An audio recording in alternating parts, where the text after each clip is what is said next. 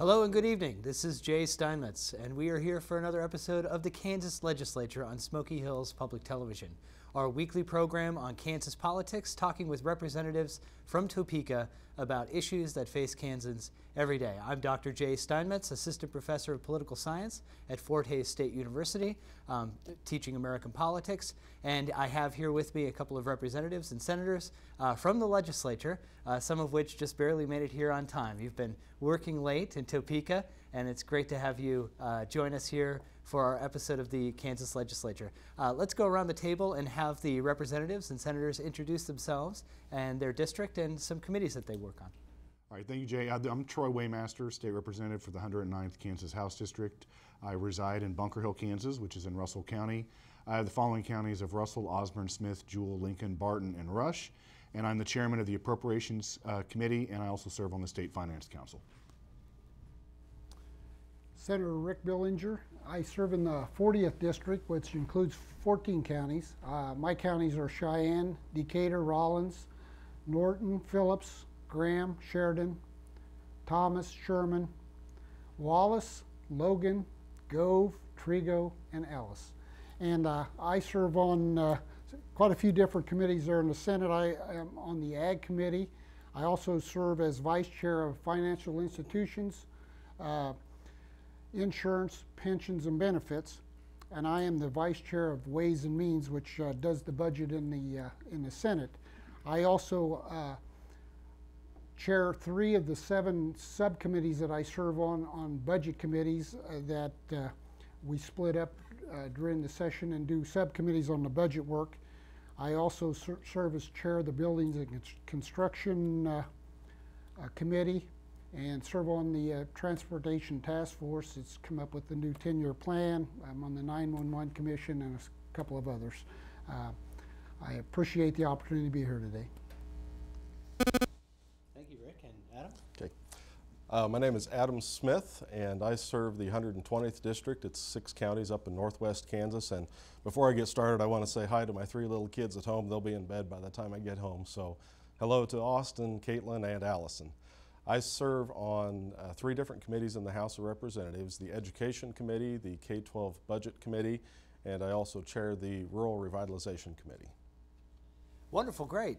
So this is a call-in program, and our number here to call in is 1-800-337-4788. We encourage calls from all over Kansas on any topic that you're interested in that these representatives from Topeka can answer and try to give you some context.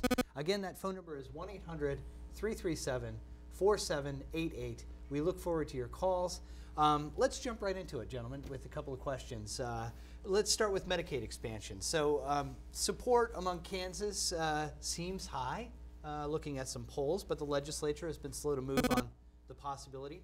Where do you each individually stand on Medicaid expansion? And can you give us some idea of where in the process we currently are with that possibility? Let's begin with Troy.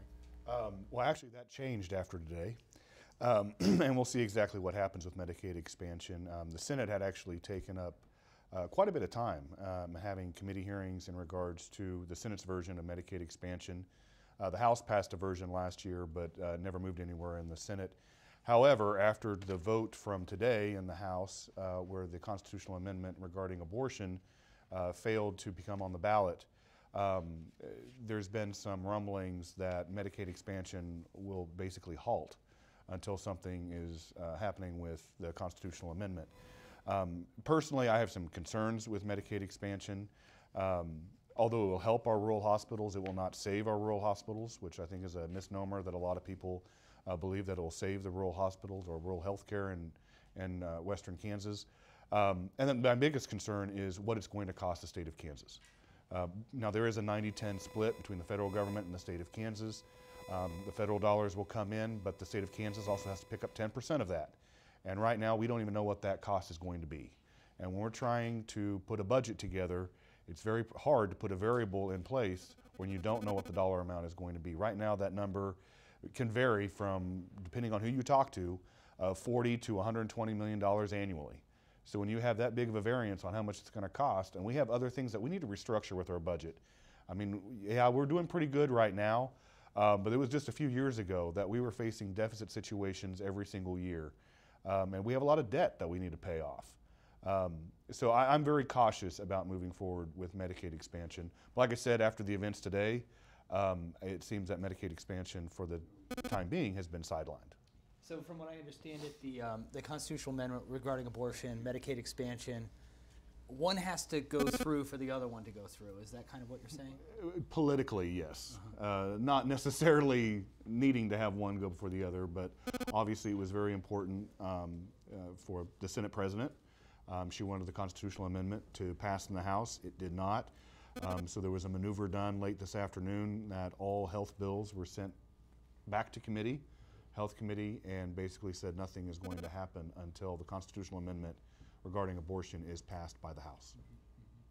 Rick, Medicaid expansion, stance on the issue, where you feel like we should go here in the future with the possibility? Well, Jay, I would tell you that Senator Denning, who's the majority leader in the Senate, has worked for 2 years on trying to figure out what has worked in other states, what we can do and what we can't do, what hasn't worked.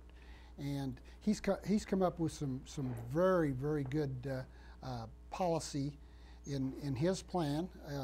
One of it is reinsurance. It has a premium that requires applicants to pay a premium. There's a type of work component in there. Most folks think that if you're going to be on Medicaid and you're able to work, you should work. Well, so far, no state's been able to implement that. I mean, they've passed it, but courts have blocked it, and they've not figured out how to really make the process work at this point in time. And you know, he's got a reinsurance piece in there, which will keep as many folks as possible on private insurance. And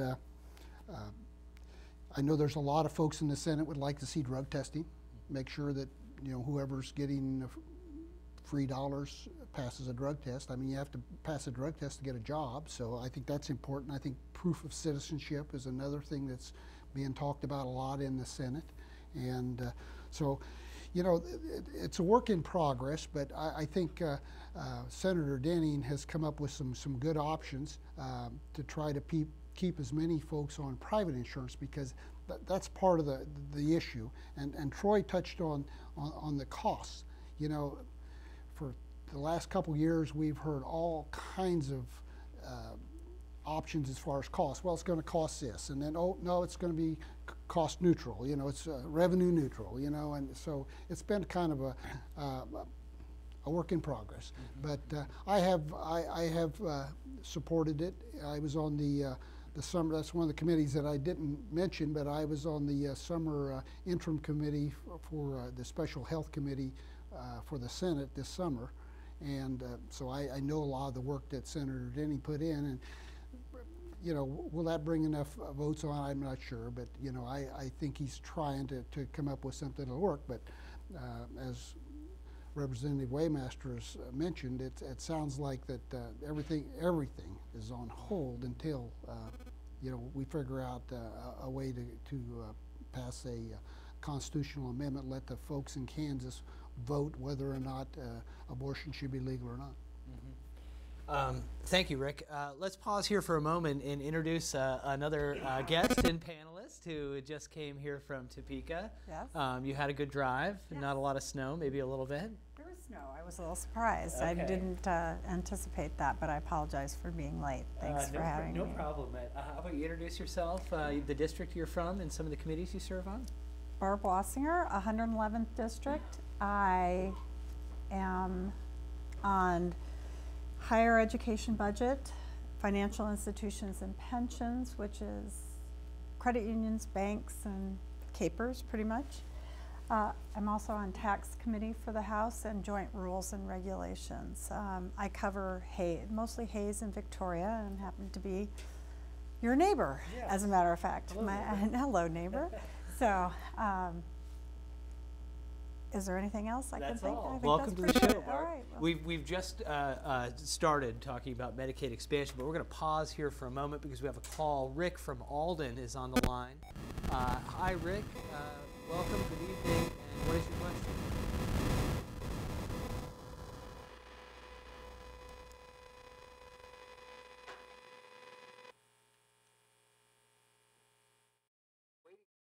We might have lost him.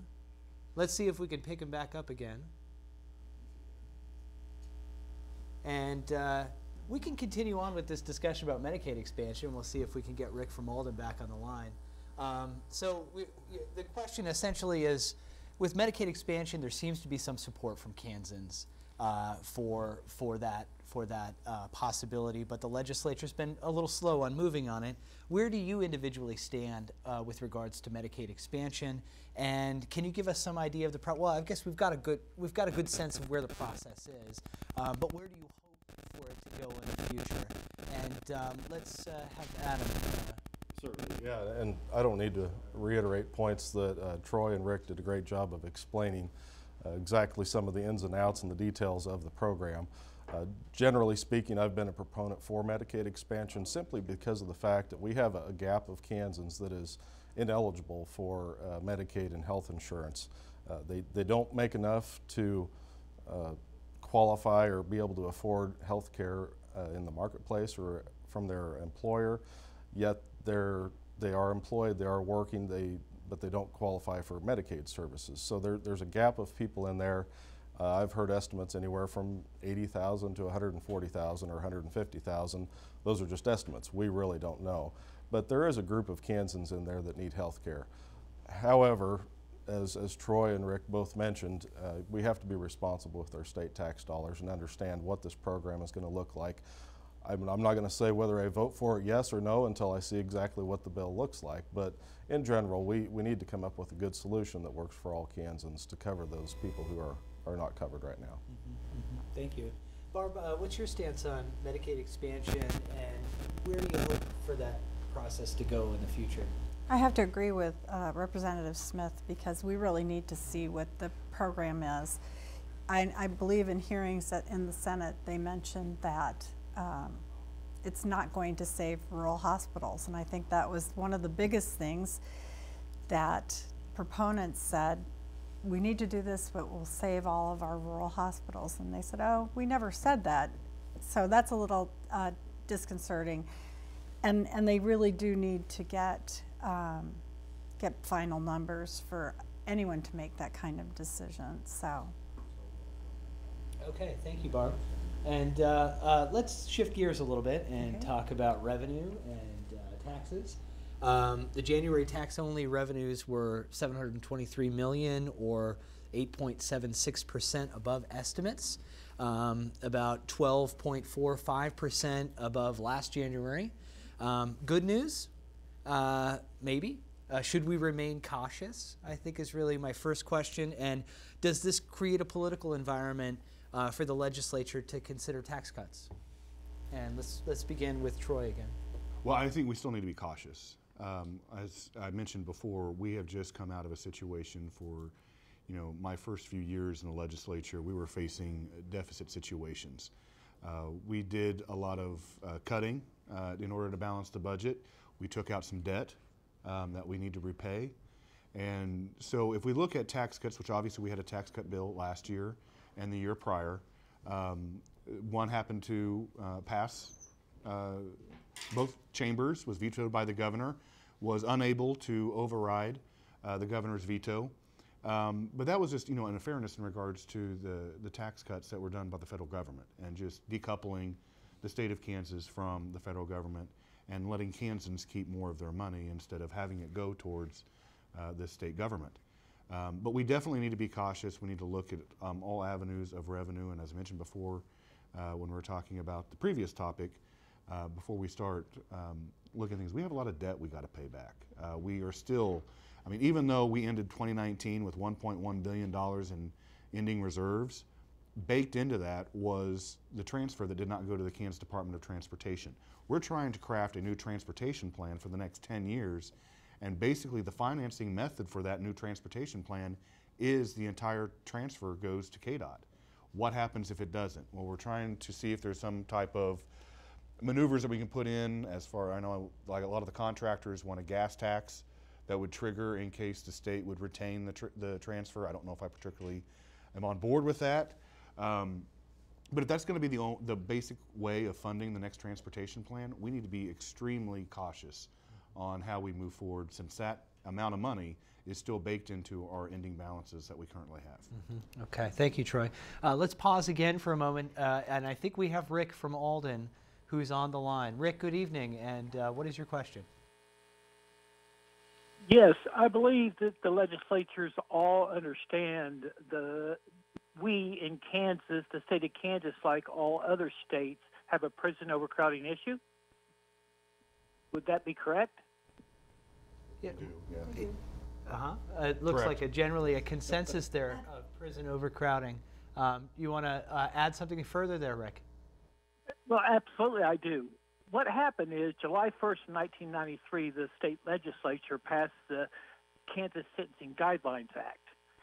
But they did not make that retroactive. And because they did not make that retroactive, we have two sentences, different, separate, and distinct sentences in Kansas. So here is what you have. You have old law inmates who have been released back into society, who have done 7, 8, 10 years on parole. But had they been sentenced under the Guidelines Act and gotten out, they would at the most have 36 months of parole.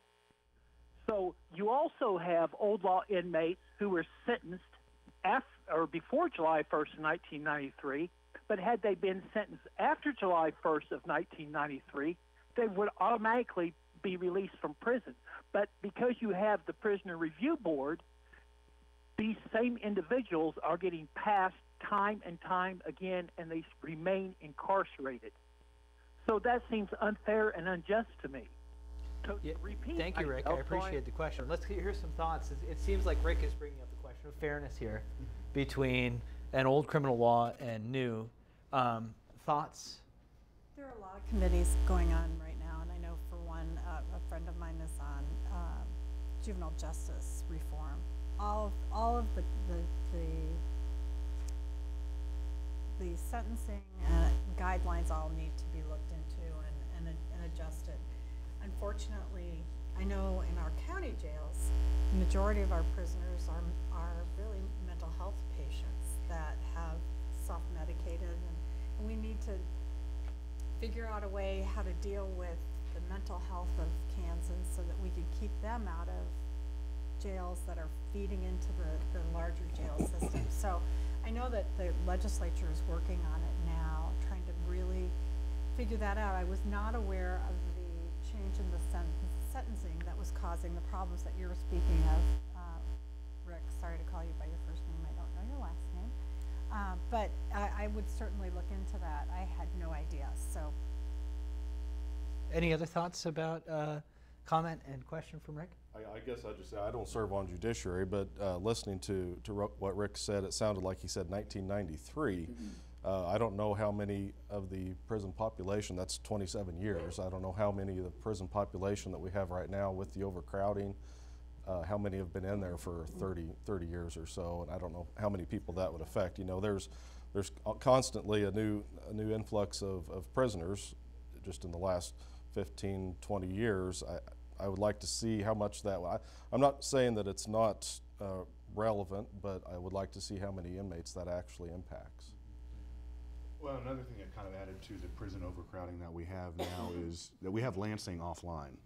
We're building a new Lansing prison right now, and that should be coming back on in 2020. They're moving prisoners in now. They are moving prisoners in. And right now we have a contract, we just went into a contract with Core Civic and moving some inmates to Arizona to lessen some of the overcrowding that was going on, especially everybody talks about El Dorado. But Barb is exactly right.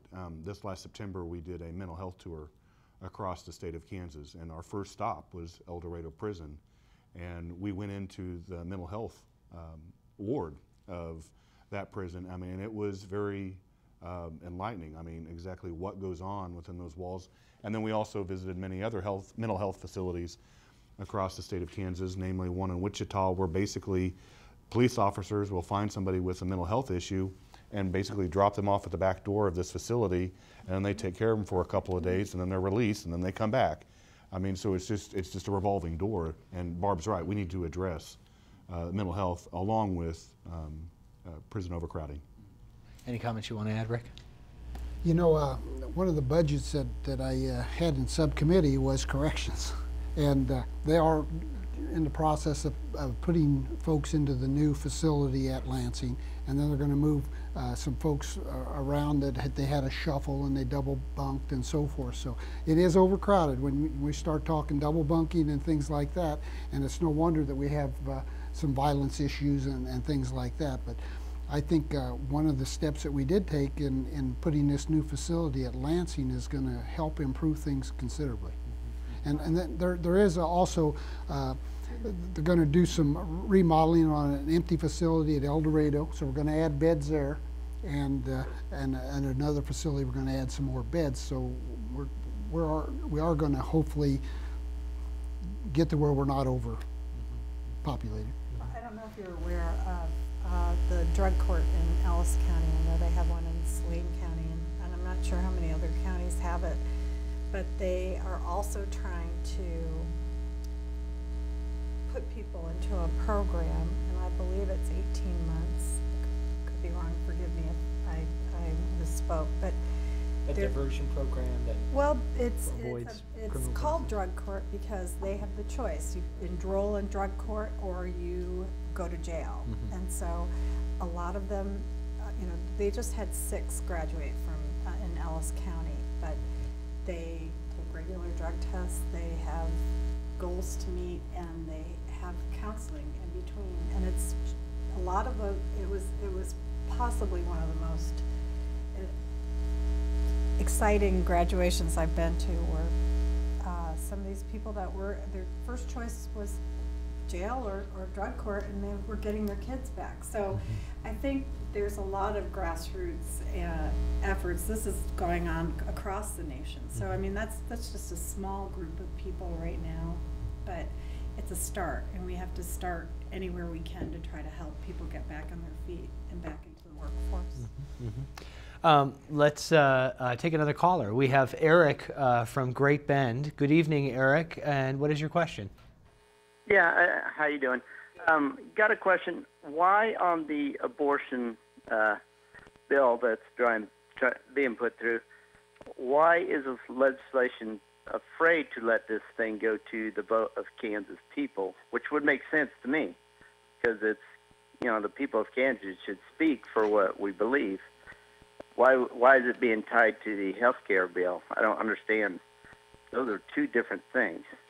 That's a good question there, Eric. Let's back up a little bit as well. They're not tied together. Yeah. It's a political maneuver that, had the constitutional amendment passed and went to a vote to the people, then Medicaid expansion would have moved through the process. They're not tied together by any means by the constitutional amendment and Medicaid expansion as one.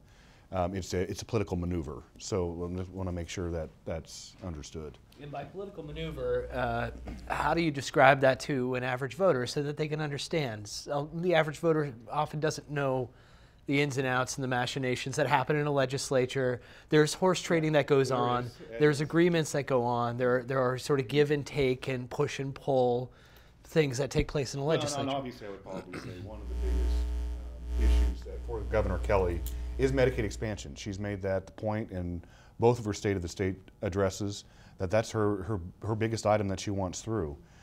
We were wanting to put the constitutional amendment in regards to abortion on the ballot in August, and that failed in the House today. We had to have a 2/3 majority in order for that to go on the ballot. Some of those that voted against it wanted to see it on the November ballot as opposed to the August ballot.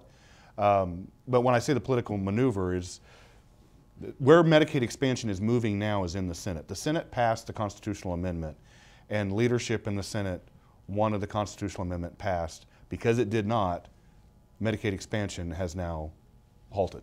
How many votes was it short of? It needed 4. 84? 4 votes. And Four it was votes. 80. So it mirrored the votes on Thursday, correct? Of Exactly. Exactly the same numbers. Nobody changed. Okay. Any other comments on that, on this issue, on the abortion amendment, where to go from here? Well, I guess I think it's important to say that the House had an identical resolution that's still alive and fed in state. We can work on that. The abortion constitutional amendment isn't dead. We can still work on that. We can try to work it through the process and see where it'll go. And I mean, another resolution could be introduced because Absolutely. it can go to Fed and State Affairs, which is a committee that can take bill introductions up until the end of session. So It's early February. We got lots of time. We got lots of time. Barb, any comments or thoughts on the Well, amendment? I hate it being called an abortion amendment because it truly is just getting everything back to what it was like before April of last year. And the whole amendment is to maintain regulations on abortion clinics to keep them safe. Right now, they're all being challenged in court.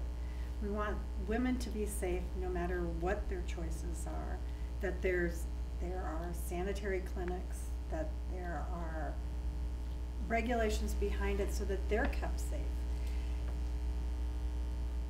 It's truly for women and children and keeping them safe in Kansas. So it's not, I keep getting emails saying you're trying to ban abortion, and that's not at all what the bill says. And also we're just trying to get it to a vote. We are trying to let Kansans decide and not have the Supreme Court legislate and let the people decide. We have another caller, and it might be the same caller as our first. Rick from Alden. There's probably more than one Rick in Alden, but I suspect this is just the same. Hi, Rick. Good evening. You're back.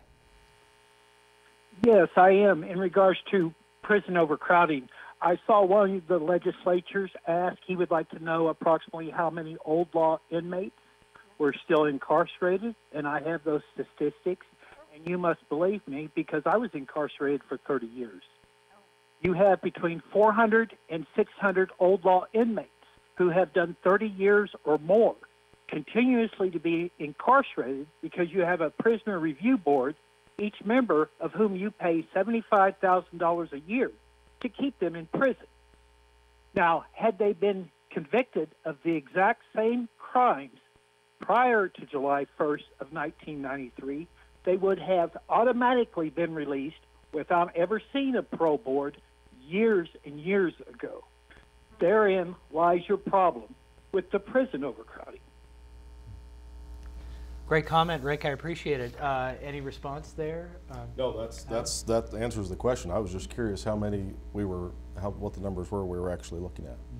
Thank you. Yeah. Any other comments there from Rick? I don't have any. Okay. Well, let's move on. I want to continue to talk about taxes and revenues, and we got a little bit from Troy on that one. But do we have any other comments about that? Revenue projections are up. Is this good news? Should we be cheering and having a party, or should we remain cautious? And does it create a political? Remain cautious. Remain cautious. But one thing I want to add is, we tend to have short memories. So if we remember just 2 or 3 years ago, we've been working on school finance. When the Supreme Court finally settled on what that dollar amount was that we needed, it was too expensive to do all in 1 year. So we have escalating payments still going into school finance. We have to be very careful for the next 2 years because when we first passed that, the projections, we couldn't afford that. Now with the increased revenues coming in, it's looking a little bit better, but we have increased expenditures due to school finance that we need to be very careful with. So would you be cautious in the sense of pursuing tax cuts in this kind of environment? Well, tax cuts are all about fairness, I believe. If there are things, I think Troy had mentioned the decoupling and some of the things with the Tax Cuts and Jobs Act. Some of those things need to happen because it's not necessarily a tax cut, it's about tax equity and treating businesses and individuals fairly. So I do believe there's some parts of our tax code that needs to be looked at to make sure that we're treating everybody fair. I wouldn't call that a tax cut, though. Well, let's go into a little bit of the details. The tax committee is currently looking at a bill by Representative Jim Gartner that would increase the standard deduction from $3,000 to $5,000 for single filers and $7,500 to $8,000 for joint filers, and would thereafter increase annually by being adjusted to the cost of living index. This measure is predicted to cost about $50 million a year and deliver tax reductions to around 1.2 million Kansans or so. The tax committee is also considering a rival bill. And this is the decoupling, I think, that you were talking about before, Troy, that would decouple the Kansas income tax itemization from the 2017 federal income tax bill, thereby allowing certain filers to itemize their Kansas returns while using the federal tax standard deduction, which is predicted to deliver around $61 million in less taxes to around 85,000 Kansans. Thoughts on these proposals more broadly? Supporting one or the other, or a blend of the two? Let's hear from Rick. I favor the decoupling. Kansas is only one of 9 states that has yet to decouple. And I think it was a bad deal that the governor vetoed that. Number one, we have a lot of Kansans that were itemizing between 12,000 and 24,000. Okay, so if you was one of them Kansas, say deducting at 16,000, you're no longer able to itemize. So you're not able to deduct your mortgage, you're not able to deduct your medical expense, you're not able to deduct your charitable contributions. And these folks were doing that in the past. So if you was one of those folks between 12 and 24, you've seen quite an increase in your taxes. Quite an increase. And I think if we want to see growth, if we want to see people buying homes and things like that, a lot of times your younger folks, which is a lot of the folks that got affected here are younger, 30-year-old families that are trying to maybe go from a rental home into purchasing a home, and they're trying to offset that, and they say, well, we can deduct our mortgage, which offsets part of the difference between rent and owning. And so many folks in Kansas were able to deduct medical expense. There's a lot of folks that end up in bankruptcy over medical costs and can't even deduct them. So I think that's, to me, is more important than the other. I would like to see us decouple. Like I said, we're one of 9 states left to decouple. And I think once we decouple, then we will still be able to itemize in Kansas, even though you will take that 24,000 standard deduction at the federal level. That's the change. And for $61 million, I'm wondering if that is probably a little low. I think that's part of our numbers coming in ahead of projections. I think when the LLC tax was repaired, I think it's brought in way more money. And when we start talking about corporations, some of our bigger corporations, and one in particular that came in to testify was Cargill. They ship grain across the world. They have never paid state income tax on foreign sales. Had never. Without this decoupling, they are now paying. Spirit Airlines now paying. These big companies that are here in Kansas. Now, if they did their business in Oklahoma, they don't have to pay it. If they were in Missouri, they don't have to pay it. We're one of 9 states that they have to pay it in, so I think it's detrimental to business also. Barb, any thoughts about this? Supporting one over the other, reasons for it, or maybe a blend of the two?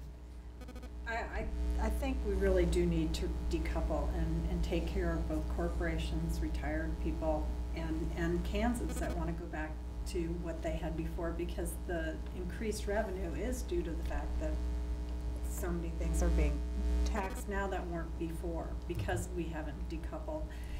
It's tempting to do larger itemized deductions, and the reason being is that Kansas does not have a good auditing system for auditing tax returns of people who itemize to check on that. So there would be some hiring of new revenue full-time employees in order to do that.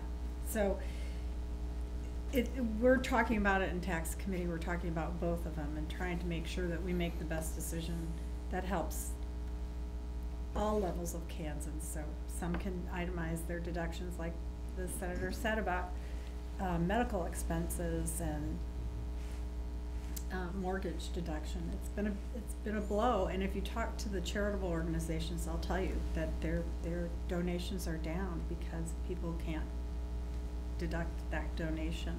So we're looking really closely into it, and I think in the end, decoupling will be the best for most Kansans. Mm-hmm.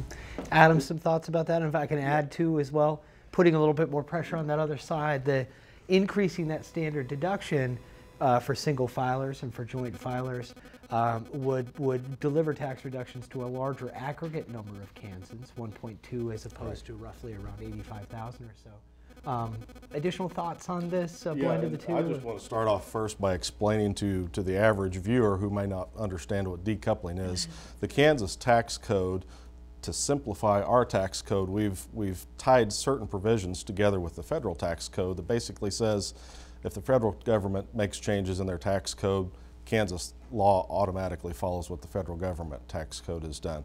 So when we say decoupling, we're trying to decouple our tax code from the federal tax code and create our own provisions for that specific policy. In regards to what Senator Billinger said, I completely agree that there are sections that need to be decoupled. And just to go back to what I said earlier, it's about equity and fairness. However, I've always been a proponent of increasing that standard deduction. That is income tax relief that goes straight to every single Kansan that pays income tax. The problem is it's very expensive to increase it because it hasn't been changed. I don't remember. It's been a couple years since I've been on tax.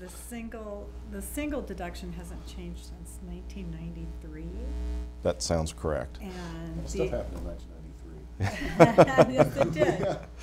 And then the others were done in the 2000s. So. Right.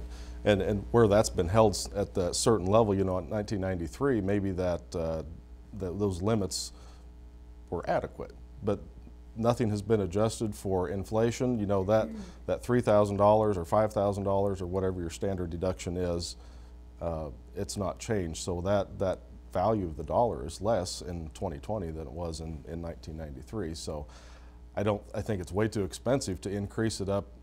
Ideally, we would be able to match what the federal government is. We wouldn't have to decouple, it would match the same. We wouldn't have anybody left out versus itemizing or taking the standard deduction. But that would be very expensive to do. Good thoughts. Troy, you want to follow up with any of that? The raising that standard deduction, you know, for single filers, 1993, that's almost 30 years in terms of cost of living. There's a lot of items in our tax code that we probably need to revisit.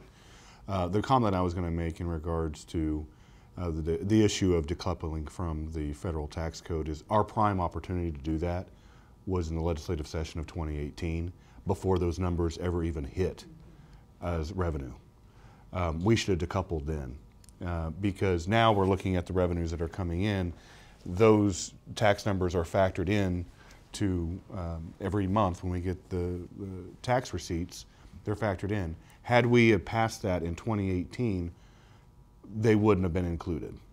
And we kind of had a figure of what that was going to be, but it hadn't hit the state coffers yet. And now we're kind of doing some backtracking and trying to separate ourselves from the federal tax code for the fairness, as Adam mentioned, for the people of the state of Kansas. But we should have done that in the legislative session of 2018. Good comments all around. Let's move to a different issue here. There's a negligent driving bill currently stuck in the House Transportation Committee. The bill would create a lower level crime of negligent driving, which I think includes texting and talking on the phone, et cetera, one step down from reckless driving, with the possibility of searching a vehicle. Thoughts on this bill? Support for the measure? I haven't heard anything about the bill, so I really can't comment on it because when you mentioned it before we got on the show, I didn't know what was going, you know, what bill was in the Transportation Committee or how the hearing went. I mean, I don't. Yeah, I'm not on transportation, and I know nothing about the bill either. I mean, it's not been out of been out of committee. Yeah, I mean, it's. Any thoughts from? I guess I'll just say I drive, you know, it's about 370 miles from my house to the Capitol, and I put a lot of miles on, and there's a lot of people looking at their phones while they're driving down interstate, and I'm just thinking, golly, it's, you know, number one, how do you enforce that, though? It's very difficult. I'm not sure, I haven't read the bill exactly to see what it says, but I agree something needs to be done. There's a lot of distraction, whether it's the phone or the radio or whatever's going on in the car. I'd like to read the bill and see exactly what it does. Well, let's move on. Let's take up a different issue here. We talk a lot about rural development on this program, and it's a complex issue, right? There's an employment piece to it. There's an affordable housing piece to it, environment, immigration, a lot of different components. Let me just focus on the employment piece of the puzzle, okay? What are some of the ways, some specific ways in which Kansas, and Western Kansas in particular, can attract employers with livable wage jobs and benefits? And let's go with Barb first. Boy, if I had the answer to that question, I would be way out and I'd be in the governor's mansion tomorrow. But it's a tough question. It's a very tough question. It's interesting to go to some of these economic development meetings because there are pockets of economic development within the state of Kansas that's they're tackling those problems within their smaller communities, and I just visited with some of them this past week. So one community had problems with daycare, and so all of the private businesses and people in town got together with the economic development director, and they started a daycare in the town, and they were able to take care of some of these. So I think there's a lot of plans on how to do it. We just have to get it implemented, but I wish I knew the answer. Thoughts on how to attract good employers, livable wage jobs, the kind of benefits that full-time workers need and want in order to grow Western Kansas? How much time do we have? Obviously, I served on the Rural Revitalization Committee as vice chair last year. I'm chairing that committee this year. We spent an entire year trying to answer that question. So I'm really struggling on how to drill this down in just a simple answer. Ultimately, it's kind of like Barb said, it's a unique answer for each community. And one of the things that we did a really good job last year, I felt, was getting good examples across the state of people that have had good success in their communities, get them to come in and visit with the committee, provide testimony on what worked in their community, what didn't. Maybe some other people can steal that idea and implement that in their community. One thing the entire committee agreed on is there's no one silver bullet perfect answer that's going to solve it for every single community. Even in 6 counties, I've got lots of various towns, very diverse. It would even be in northwest Kansas, in rural communities, it would be a different answer for each one of those communities. It's really difficult to nail down exactly what would help, but I think if I try to create a simple answer, it's just about getting a lot of resources that exist out into those communities and letting people understand what is available, connecting the people with the ideas and the entrepreneurs with the resources that the state does have available, and giving that jump start into the business. I think a huge component of this is rural broadband. We may not be able to get a lot of people that necessarily big companies to come out in rural areas, but you can get a lot of the entrepreneurs and people that can have online businesses that can also help get living wages within small communities. And there are so many dark spots, I hate to say dead spots, in Kansas that have no access to internet. And in fact, one of the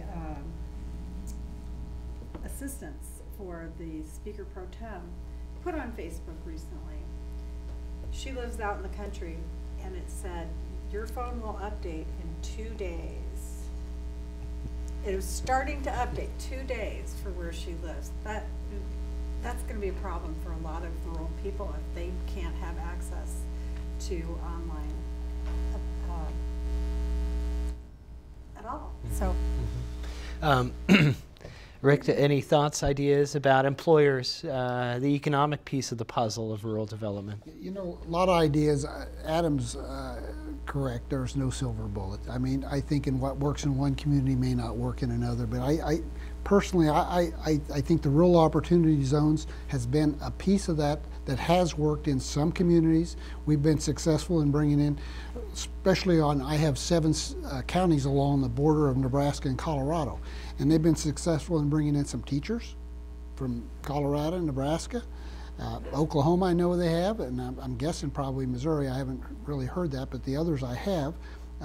Some doctors, some nurses. You know, it's not a perfect deal, but I keep fighting. I want to see us continue with the rural opportunity zones. I know that there's been some push to try to maybe not continue with that program, but I think where it works well.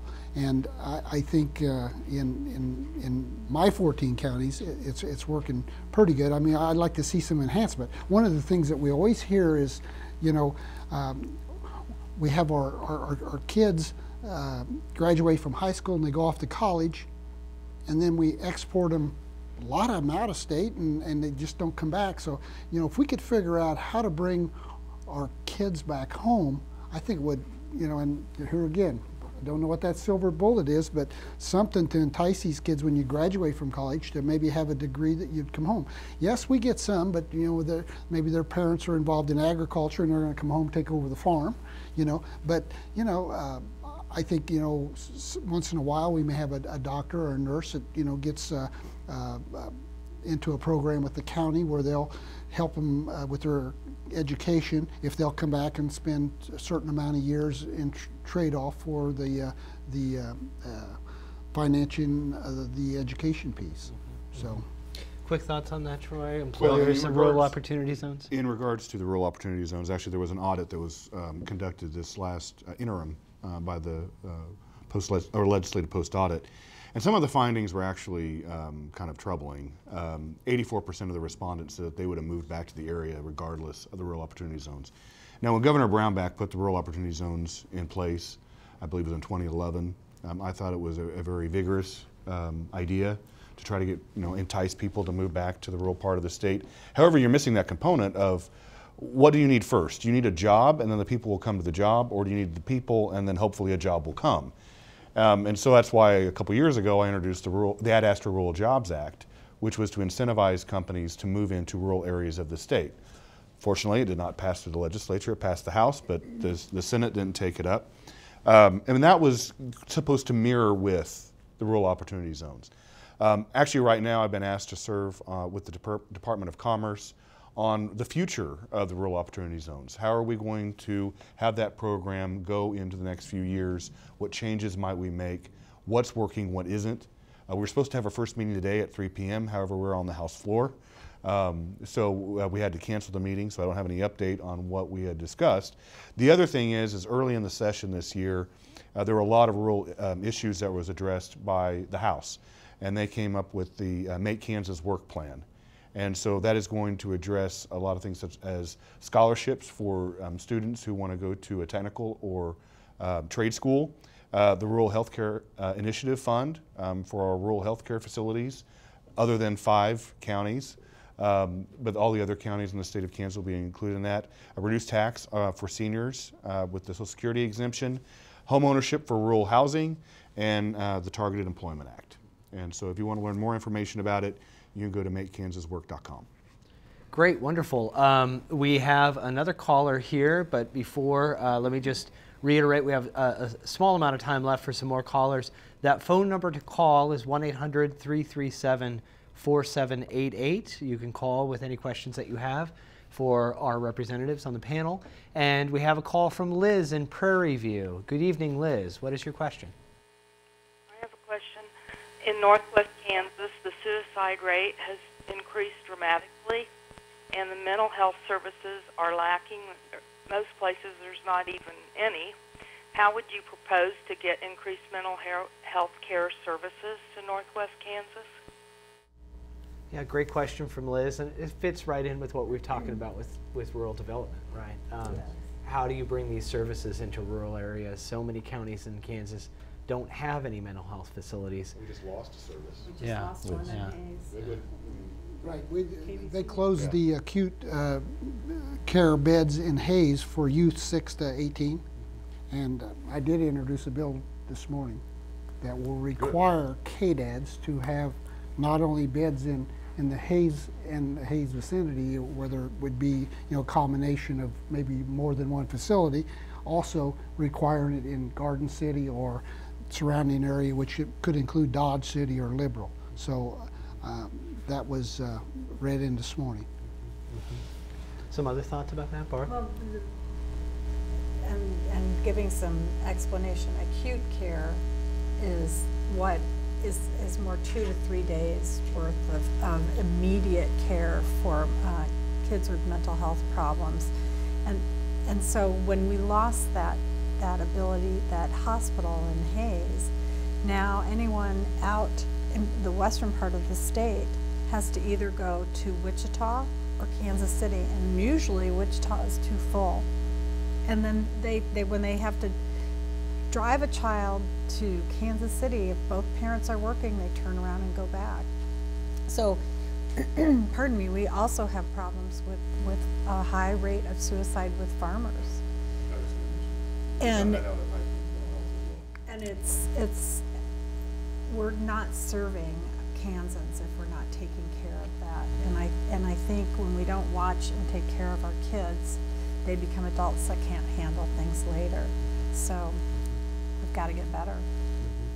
What can a legislature do? What kind of bills? I mean, you mentioned, Rick, what other ideas are out there that can... It's all about access to care. Northwest Kansas, I'd call us a desert out there when it comes to mental health. High Plains Mental Health does a great job servicing their clients, but they're limited in their funding. I served 8 years as a county commissioner. We chipped in some funding. They need their state funding. They just don't have enough funding to get the proper staff out into these areas adequately, and it's all about access to care. Any other thoughts? Well, and I would say in regards to the situation with KVC, I do think the Secretary acted too hastily in closing that. We had many hearings during the interim that Rick and I are on the Legislative Budget Committee during the break, and I think every month we met about that issue, and she just acted too hastily. The beds should have stayed there until a plan was worked out, or we discussed it with the Center for Medicaid and Medicare Services, instead of just closing the facility and expecting people to send their kids to Wichita, which Barb mentioned, they're full. They can't take them. So those kids are being underserved because as a state, I'll say it as a state instead of just the department, but we acted too hastily in closing those beds in Hayes. And we need to get them reopened, so I'm glad you introduced a bill. That's a good job. All right, great. Wonderful question. Thank you, Liz. And we have another call. This is Rhonda from Wichita. Good evening, Rhonda. What is your question? Well, I was listening to the conversation earlier about how Kansas continues to export its educated children.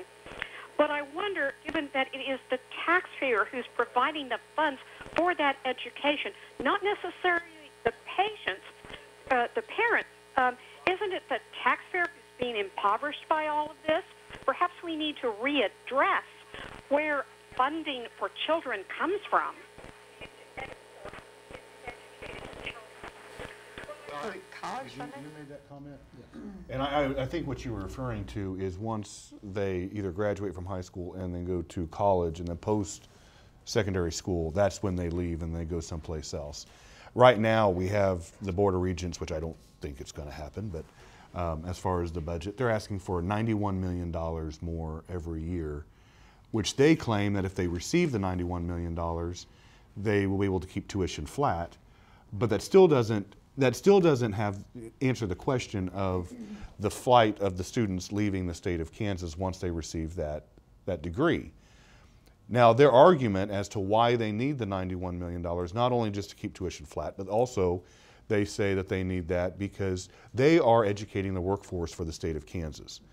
We have, how many times do we ask them for specifics on that? And they just have not provided the information that we need. And then the governor's budget, she put, I think, around maybe $20 million to higher education, very well short of the $91 million that they're requesting. But again, I mean, that's taxpayers' dollars going towards the Regent system, which really we don't have any explanation as to what they will do with that $91 million, what it will go towards. And so I am extremely reluctant to give any money to the Regent system until we get some answers to the questions that we pose to them. Well, and last year in higher ed budget, we asked each of the Board of Regents schools when they came to testify, we asked them to hold tuition rates. And I would say most of them said, oh yes, we're going to do our best to keep tuition flat. And all of them raised tuition except for 2 of them, and one of them was Forte State University. And it's a little disconcerting when across the aisle, legislators are asking them to not raise tuition, yet they continue to do that. And the budgets that we see are very vague. And so you have no idea where all of it is going. And so I have to agree with you. The one piece that I liked, I don't know about you, Rick, but was the deferred maintenance on the universities. Yeah, that's something that we probably need to address. Well, that was one piece they took out of their ask. So the one thing that some of us liked is now no longer there. But when you're talking about $91 million on top of the almost $40 million we gave them last year with the strict opinion that you do not raise tuition, it makes it very difficult to even they ask for $91 million this year. Well, sorry. Go ahead. We have to wrap up. We're running out of time here. We've covered a lot of issues, though, and important issues, and so much more to talk about. But we're out of time here for this episode of the Kansas Legislature. This is Jay Steinmetz. Thank you all very much. Tune in next week. We're going to have a new panel, and we'll talk more politics on Kansas. Thank you very much, and have a good evening.